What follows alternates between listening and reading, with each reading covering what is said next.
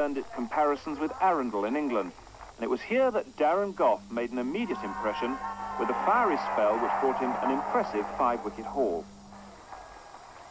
Not quite so eye-catching was Martin McCaig, who was savaged by one of Australia's rising young stars, Ricky Ponting, a name certainly to watch out for over the next few months.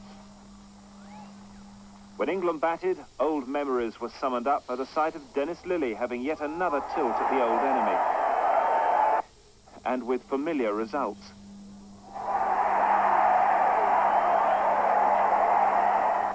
But Graham Gooch decided that this was his day and started his 10th Ashes series in the best possible manner. His destruction of